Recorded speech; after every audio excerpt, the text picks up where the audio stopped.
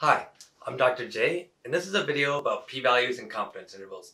If you have not heard about p-values and confidence intervals before, this is probably not the video for you, but I guess I'm wondering why you're here.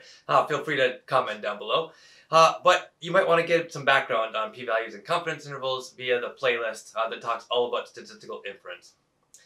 In this particular video, I want to talk about a particular correspondence between p-values and confidence intervals and how the two interrelate. As usual, down below there's a PDF version of these slides.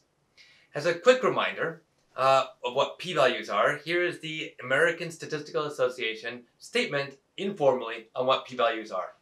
So p-value is the probability of under a specified statistical model that a statistical summary of the data would be equal to or more extreme than its observed value. This is very similar to the definition I've been giving in a couple of my videos. Basically, we have a statistic, that's the statistical summary. We have this as or more extreme region. We have the observed value, that's the statistic from the actual data. And then we have this specified statistical model. Usually that's the model associated with the null hypothesis. So we construct this p-value and it gives us an indication of how incompatible the data are with the model. In contrast, we have confidence intervals, and a 1 minus a% confidence interval contains the true value of the parameter in that percentage of the intervals constructed using the procedure. Here, 1 minus a is called the confidence level. A is oftentimes called the significance level and relates to making decisions with p-values. So there's nothing very obvious about why these two should be related at all. Okay, but they are actually related, and they're related because both of them rely on the sampling distribution of the data, and in particular of the statistic, the p-value, a test statistic, and the confidence interval, the endpoints, but usually those are related. And so the correspondence that I want to mention in this video is this, that if you have this null hypothesis where you have the parameter of interest is equal to a particular value, here theta naught, then there are two situations that could occur. Perhaps the p-value is less than a particular threshold A called the significance level.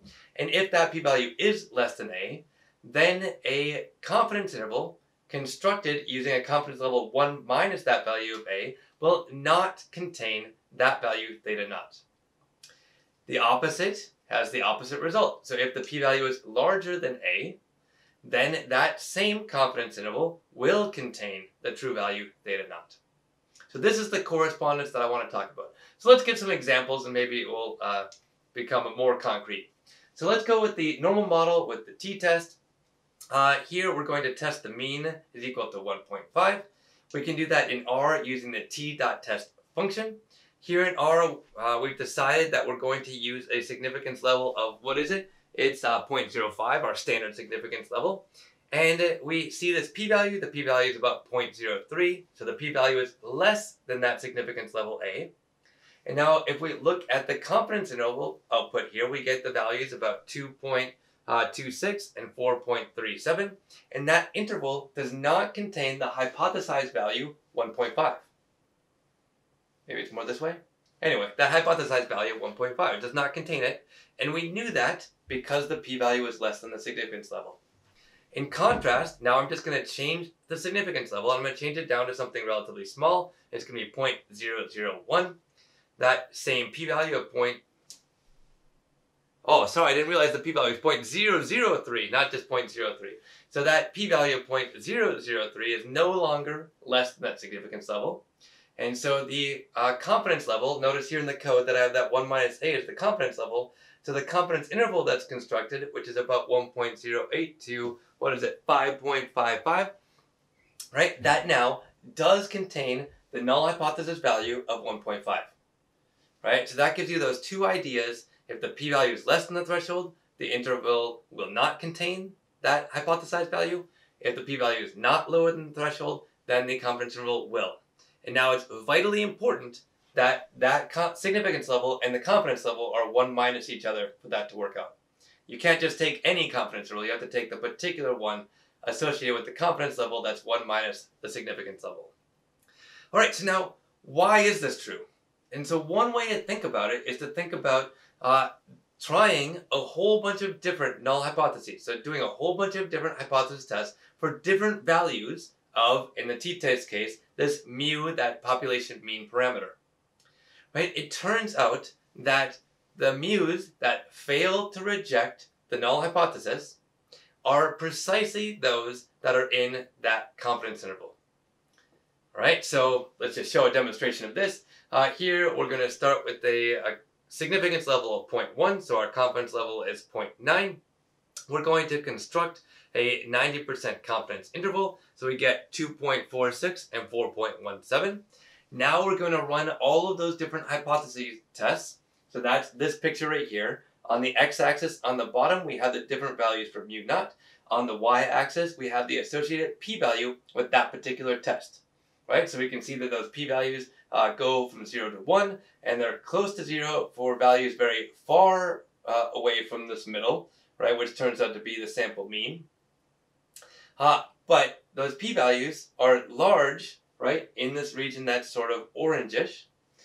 If we now draw a line at the significance level, there's that line at the significance level, and that line, right, you can see differentiates those, well, you can see how I've color-coded the p-values. Those that are above the line, right, that are not significant, are color-coded in this sort of orangish color, and those that are below the line, those that are significant, are given that sort of bluish color.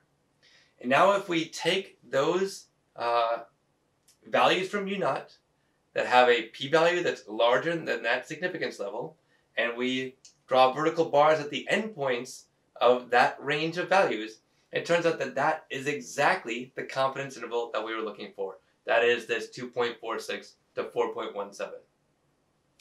So sometimes you might hear statisticians talking about p-values as inverting hypothesis tests. They'll talk about confidence intervals as being inverting hypothesis tests, and that's what they're talking about, right? So one way to think about constructing that confidence interval is just to invert the hypothesis test. That means do it a bunch of times, find out where it's not significant. That's your confidence interval. All right, who cares, right? Is this just a statistical curiosity, or is there something more going on here? And definitely, I wouldn't have done it if it just, well, that's not true. I might have done it if it was a statistical curiosity, but that's not really my main point in this video. I think this is an important point when it comes to communicating scientific and statistical results. So commonly in papers that I see in scientific literature, I'll see something like this. The population mean was significantly different than 1.5, p equals 0.004. For me personally, as I read this, it's almost completely lacking in any information. There's a lot of characters written up there, and it basically doesn't tell me virtually anything. Right? It tells me that you did a hypothesis test, presumably you had a null hypothesis that the population mean was 1.5, and you got a small p-value. Okay? In some sense, whoopity-doo-dah. All right? What is a much more informative sentence is this one. A 90% confidence interval for the population mean was 2.46 to 4.17. You can see that the lengths of those two statements are almost identical. And in fact, the second one's a little bit shorter. Right? So if we're thinking about compactly communicating statistical results, I think the second sentence is much more informative.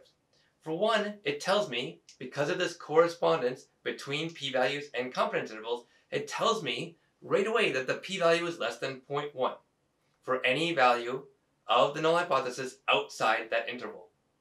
Right? I got 0.1 because I have a 90% interval. Confidence level is 0.9. Significance level, therefore, is 0.1. Okay? That's the first thing it tells me, which is, the first statement up there told me maybe a little bit more that I might want to know for a particular value 1.5. But this second sentence then goes up much farther. Right? If I read the first sentence, I'm immediately thinking, okay, great, it's not 1.5, but what is it? Right? And the second sentence tells me that. The second sentence says, here's a set of reasonable values for that population mean. Right? The reasonable values are, say, 2.46 to 4.17. In addition to telling me a set of reasonable values, it also portrays the amount of uncertainty we have because of that interval width and the confidence level. Those two together give me some idea of what kind of uncertainty we have. Now, the last thing I'll say is this is a confidence interval. I really hope that it's an approximate credible interval, because that would tell us what we could believe about this population mean. That is, if it's an approximate credible interval, then we can believe with 90% probability that it's between 2.46 and 4.17. Alright, so I hope maybe some scientists out there that are watching this video will think twice about how they communicate their statistical results, and will think about incorporating confidence intervals rather than p-values in the way that they write their papers. I'm not alone in this. There are many statisticians who would suggest that we demonstrate or present results using confidence intervals over p-values. In the next video, I'm going to talk about why p-values don't mean what you think they mean. Hope to catch you there.